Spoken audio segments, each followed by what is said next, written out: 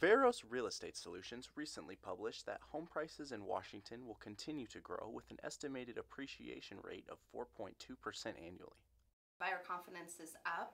Interest rates are still really low, but there's a threat of them rising. So buyers feel like now is a great time to lock it in. But new construction and resale can't keep up with our growth. So we have more buyers than sellers, as a stereotype. And sellers are really encouraged because they have potential for multiple offer situations.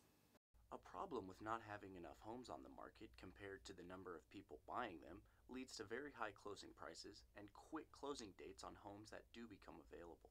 I wanted to find something that I didn't really have to put a lot of money into, and it seemed like a lot of the properties were either overpriced or there was just too much work that was needed to make it the way I picture it. Pullman's real estate market is similar to a game of Monopoly.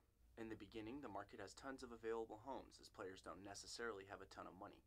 However, later in the game, players get more funds and eventually all the homes become bought immediately upon a landing on them. Pullman houses also get bought quickly in today's market.